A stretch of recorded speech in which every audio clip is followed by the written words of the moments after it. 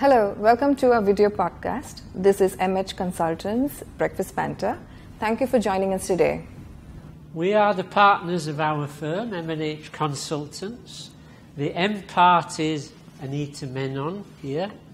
Many of you will already know her as a successful entrepreneur, skilled in all things marketing and sales.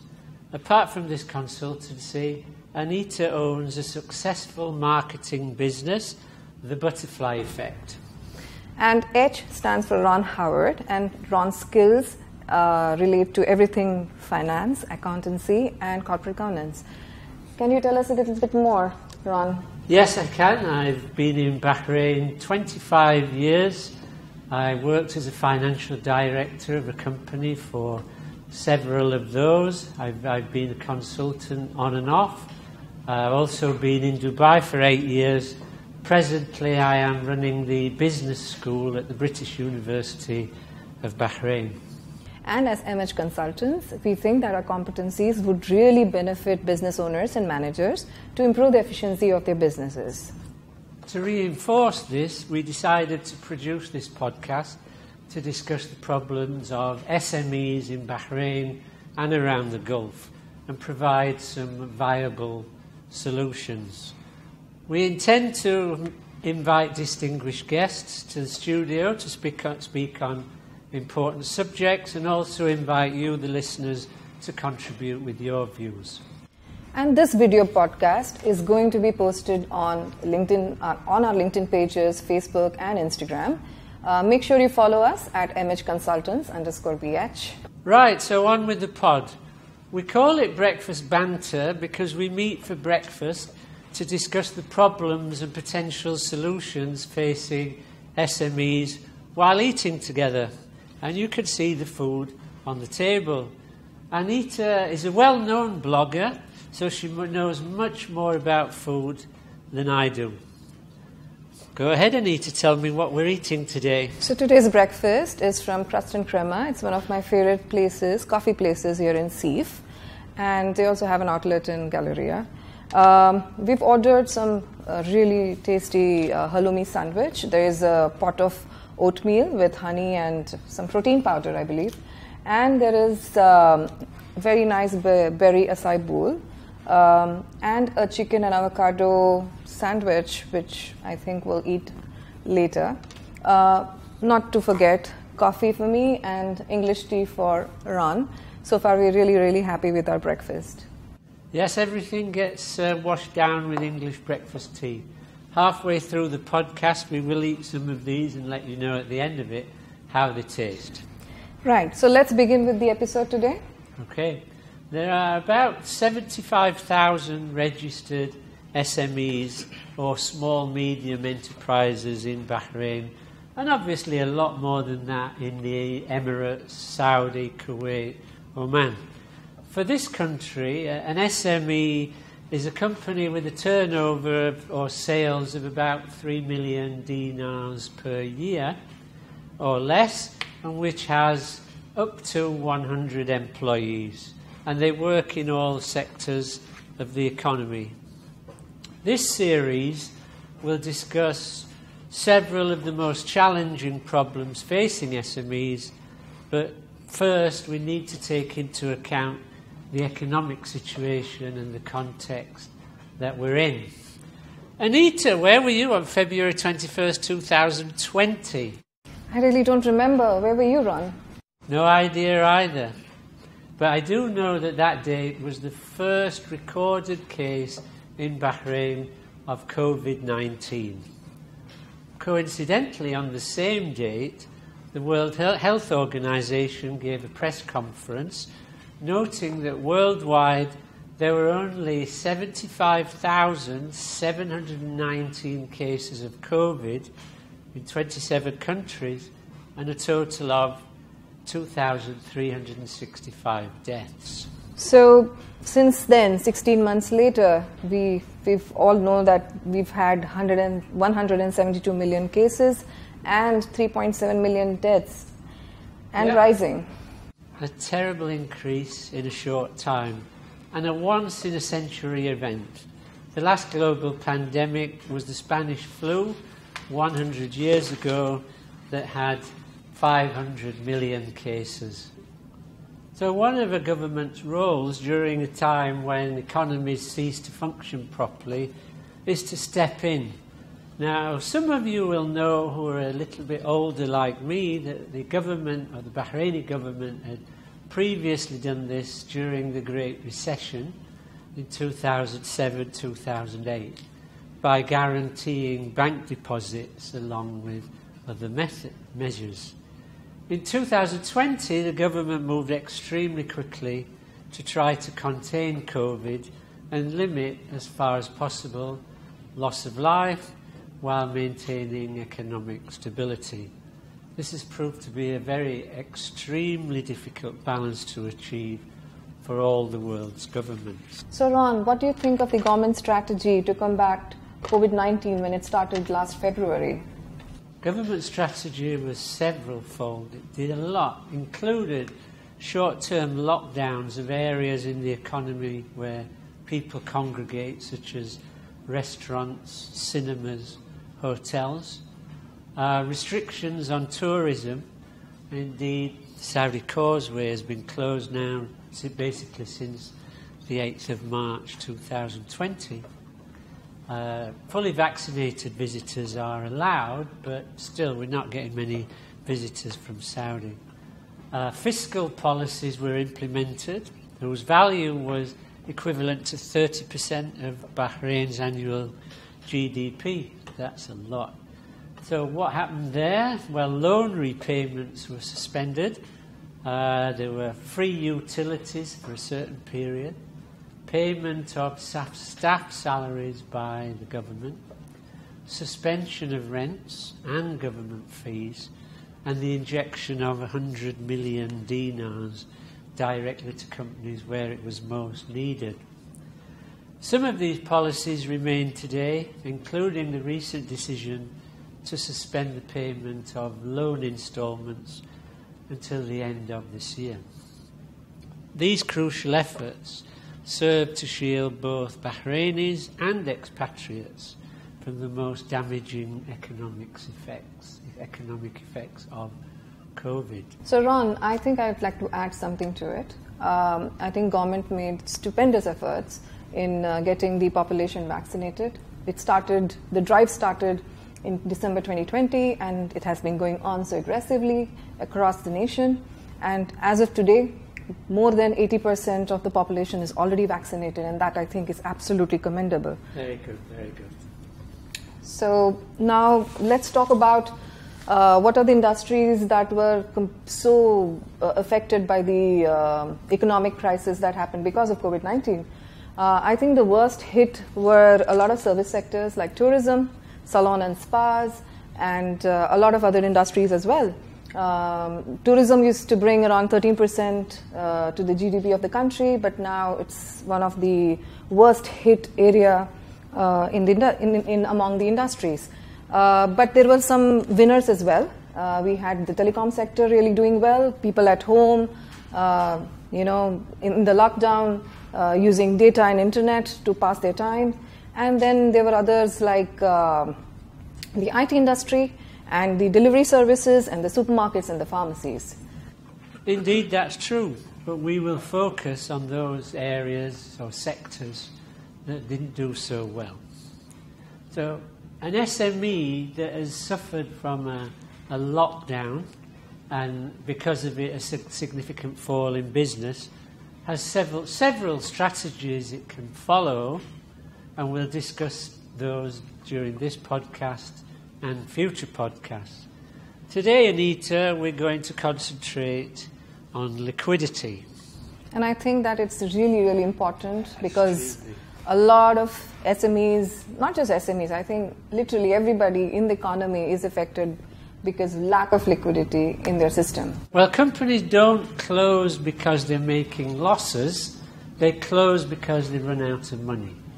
In fact, a company can make losses for maybe 2-3 years and continue trading, but as soon as it runs out of money, cannot pay its liabilities, maybe can't pay its employees, then it hits real problems.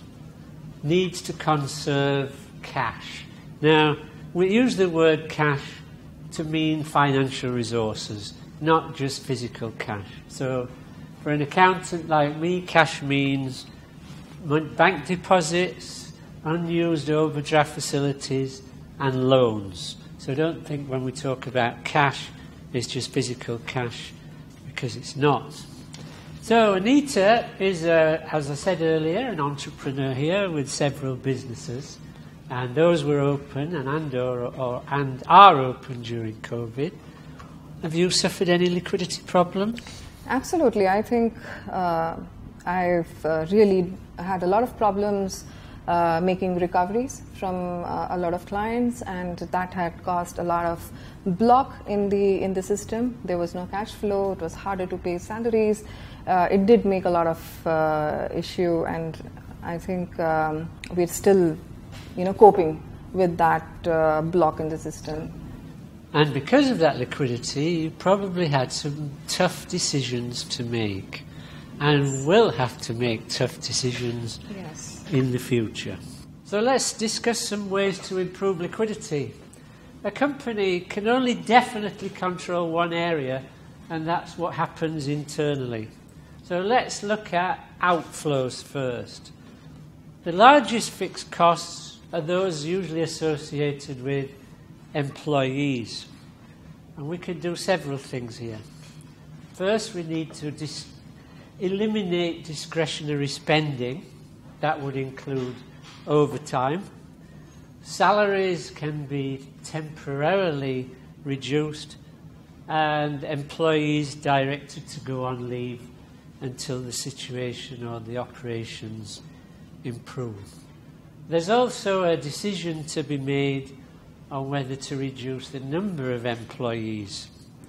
Doing that, however, can create two problems. If expatriate staff have been with you for a long time, they usually have some end-of-service benefit or indemnity that you would need to pay if you let them go. If you do let them go and pay that money, it's an outflow, maybe a large outflow, that the company gets no benefit from. Now, some companies do delay this payment, but that can lead to legal issues. It may make more sense to instead reduce the employee's salary or send them on local leave while maintaining employment status. Secondly, if a significant number of employees are laid off, they may need to be replaced in future when demand improves. Are you able to easily identify and find the right employee? Many reports in Europe and America suggest there's a labour shortage coming. Indeed, some of the companies I am associated with are finding recruitment of key personnel even more difficult. So be aware of these potential problems. Anita, you said you suffered some liquidity problems. What action did you take regarding employees? Yes, so when we were going through that phase, I met up with my employee base, and we negotiated if they would be okay to work on reduced salary for a very temporary period until things got back to normal. I also asked them to go on a local leave. Apart from that, I also took advantage of the Tamkeen support which was offered to all the Bahraini businesses during this phase.